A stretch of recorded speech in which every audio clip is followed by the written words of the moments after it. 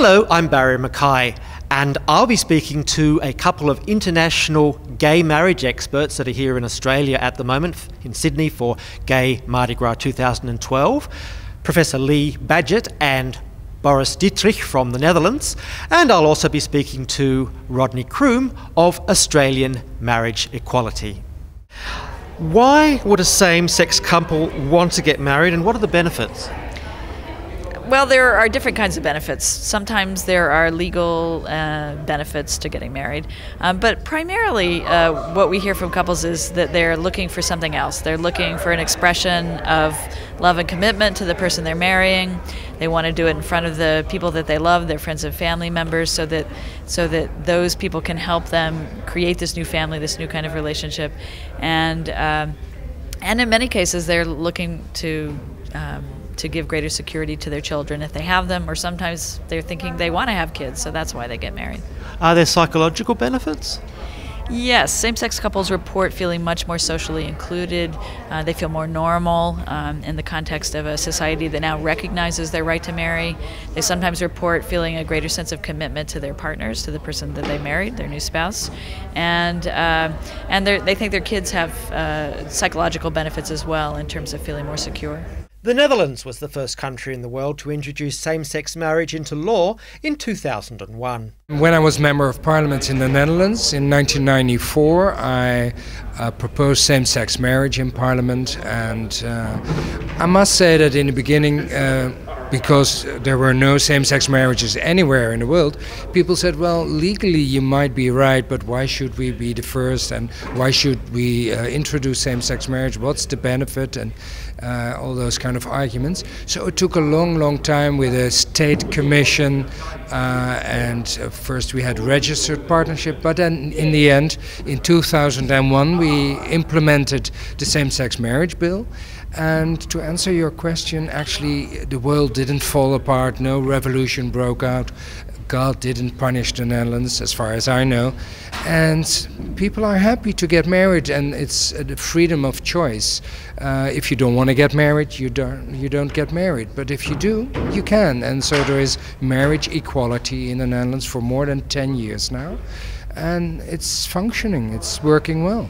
This issue is now firmly at the centre of Australian political debate, and it certainly has a very high profile. Recently, of course, when Magda Szubanski came out, she became part of a much larger push that includes many celebrities and many ordinary Australians who support this issue. And we know from opinion polls that over 60% of Australians think this reform should happen, and 75% think it's inevitable. Even 53%, that's a majority of Australian Christians, support this reform. So clearly this reform is a high profile one, and it has the support of a majority of Australians. The challenge now is to translate that support into support in Parliament. Increasing the security and well-being of families is something that increases the well-being of society as a whole. We're talking about, potentially hundreds of thousands of same-sex couples, millions maybe around the world who would like to get married, and if you improve their lives, you've actually improved the lives of society as a whole. But clearly, there are benefits beyond that. I think there are benefits to the families of those individuals as they become more welcoming of new members in their families. There are benefits to their children.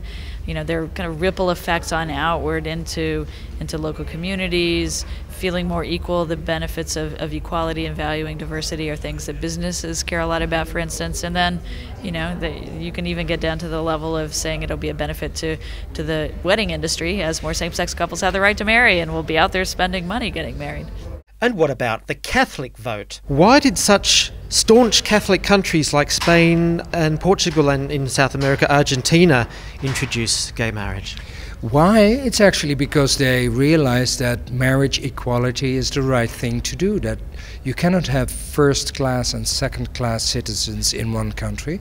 Everybody should be treated equally. And so I'm really admiring Roman Catholic members of Parliament in Argentina, in Spain and Portugal, because the Roman Catholic Church really put pressure on them and said, listen, if you vote for the same-sex marriage bill, we can ostracize you, we can send you away from the Roman Catholic Church. And still, those members of parliament, Roman Catholic members of parliament, voted in favor of the same-sex marriage bill because they knew it's the right thing to do. They wanted to be on the right side of history. Very interestingly, there are many members of parliament in the Netherlands, Roman Catholic members of parliament, who voted against the same-sex marriage bill. Several of them, by the way, voted in favor.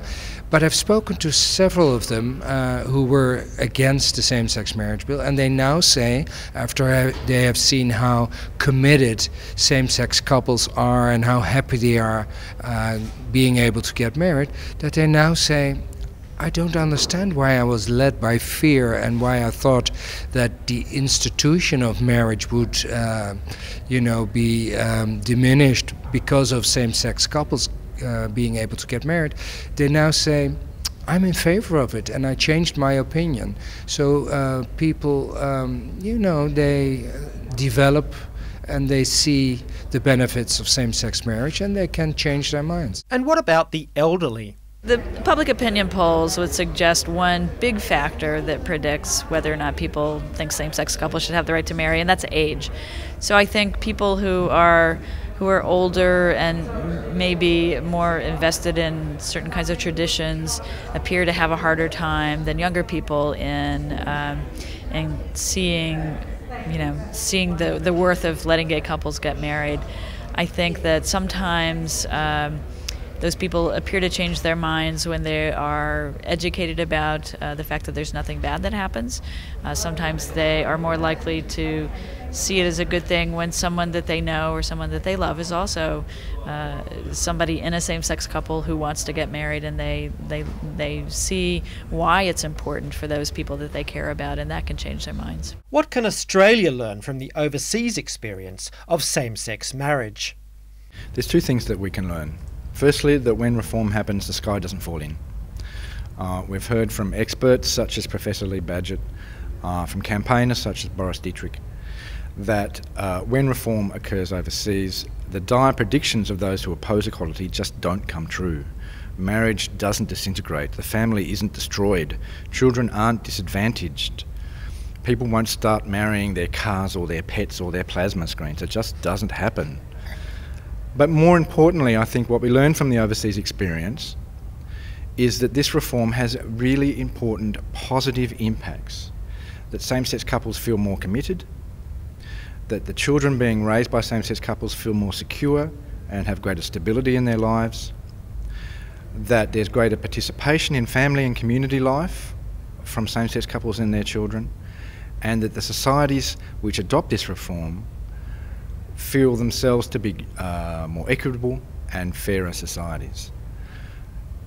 If this reform can happen, as it has in Spain, in Portugal and Argentina, and in South Africa, in countries with such diverse cultural backgrounds and in some cases strong religious traditions, then it says a lot about Australia that it can't yet happen here.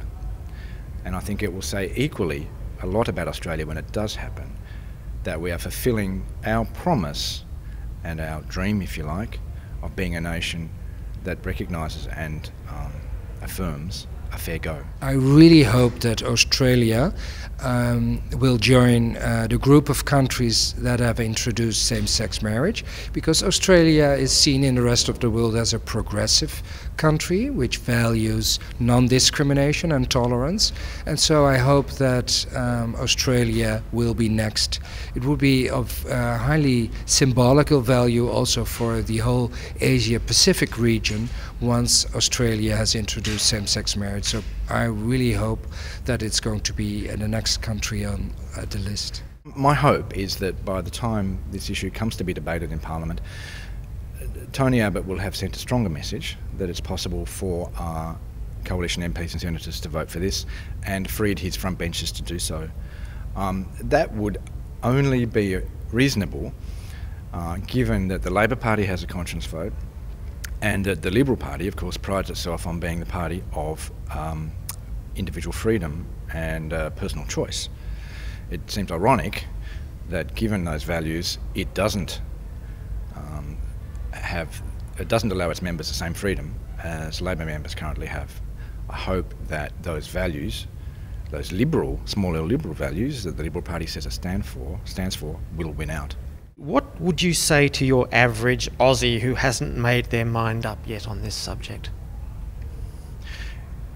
If you value commitment in relationships, if you believe that love is more important than prejudice, if you believe that all Australian children should have the same opportunities regardless of who their parents are, then please consider supporting this reform.